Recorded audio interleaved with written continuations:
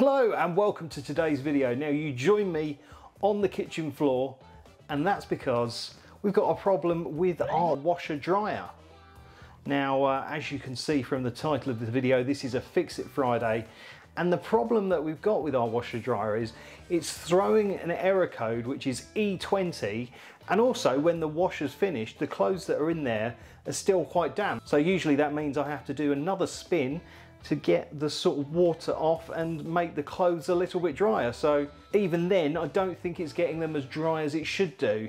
So I had a little look online and the error code E20 on the AEG Lavamat Turbo means that there's something wrong with the drainage, which makes sense because the water's not getting out.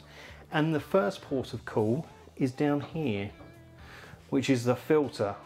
And the washing machine has done this once before. I kind of ignored it, and it meant that when I did come round to looking at the filter down here, the washing machine was full of water because it couldn't drain, and the kitchen floor got absolutely flooded with water.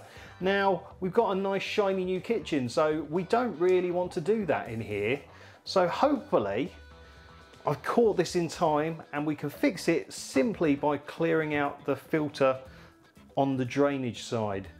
Hopefully there is something blocking this and there's not a problem with the pipe, because I don't really want to have to clean a pipe out, but we'll see. So I've got some stuff in readiness for this.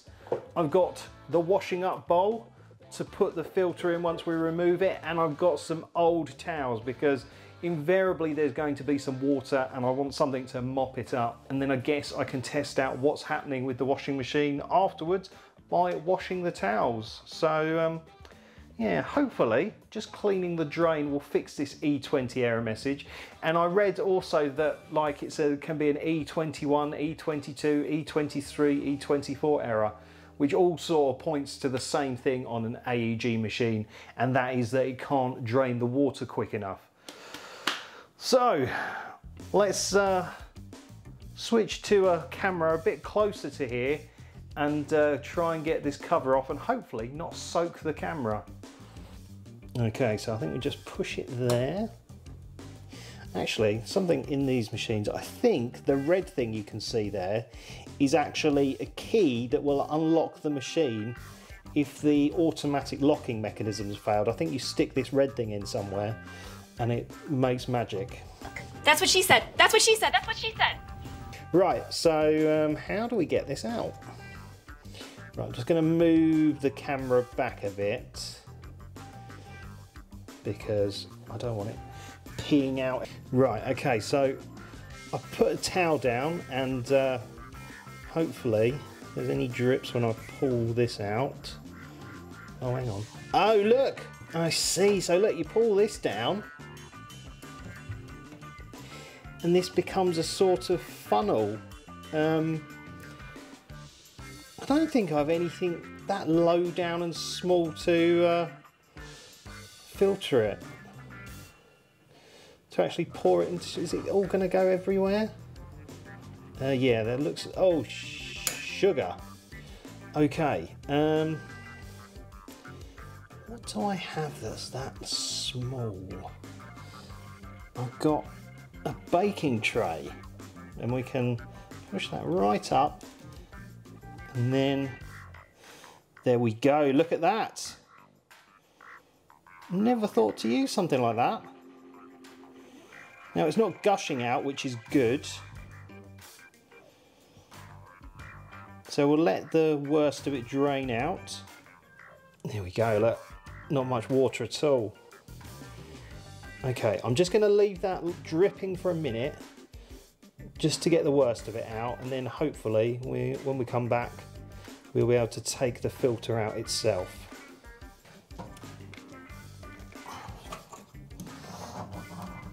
There we go, a bit stiff. We turn it anti-clockwise.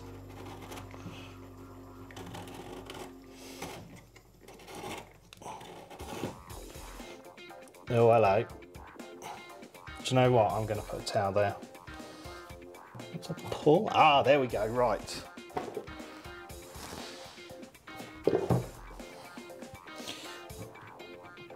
Now we're at the pull. Hello! Holy sugar! Right, okay. Ah ha ha ha! I think I can see the problem. That is why it wasn't draining. There seems to be quite the selection of things in there. Let's have a look.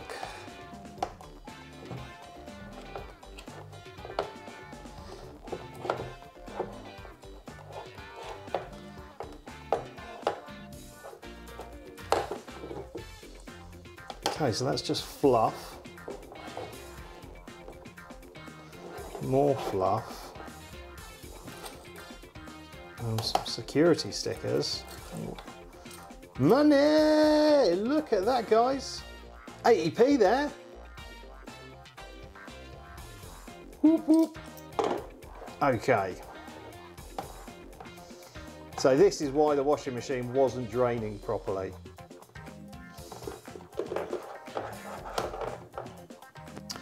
Now, because this is a washer dryer, I imagine a lot of this fluff is just from like drying clothes, I would say.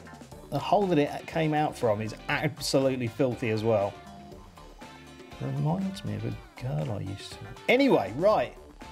So let's get the filter cleaned and also get this dirty, dirty black hole cleaned as well. In you go, you filthy boy.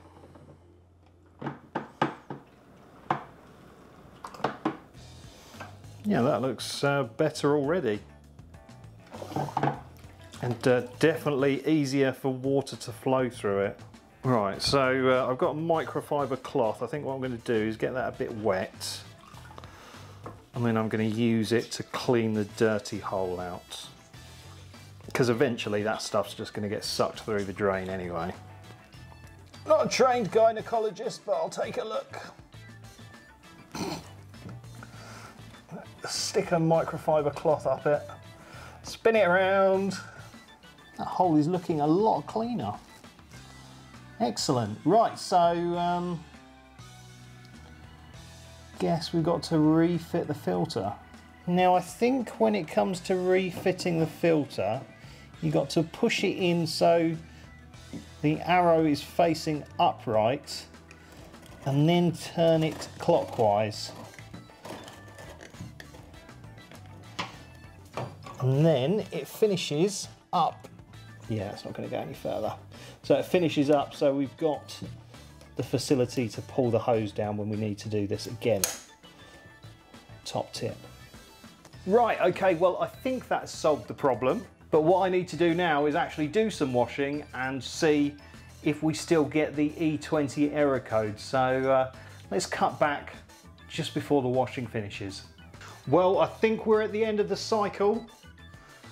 And it seems to have emptied of water and the E20 error code has gone. Just a few seconds remaining and hopefully the door will click and there will be some beeps and we should be golden, hopefully. But yeah, there's definitely less water in the bottom. Well, there's no water in the bottom and it did go up to full speed spin just before I started recording this. So we could be in luck, guys. Could have fixed something. It was a relatively straightforward fix. As I say, the only thing is getting the... Aha! Yeah, there we go. Excellent. Let me just twist the dial to stop it beeping again. Yeah, the only thing is when you're getting that little spout out that's part of the filter, you really need something low, like a tray, to catch the water coming out. But I imagine if the washing machine is blocked, and you have to drain it that way, that's going to be quite difficult to do. Yeah, I'm not sure how you do that. You just need like a really deep, low tray.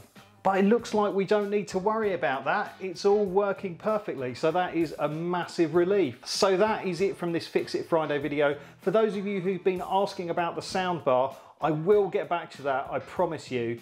I just don't think I can do anything else without hot air station to remove the chips. but I might have a little poke around and at least try and diagnose it, and then we'll work out some way of fixing it. But yeah, that will be coming soon. But anyway, thank you so much for watching. Don't forget to like and subscribe. But for now, it's game over.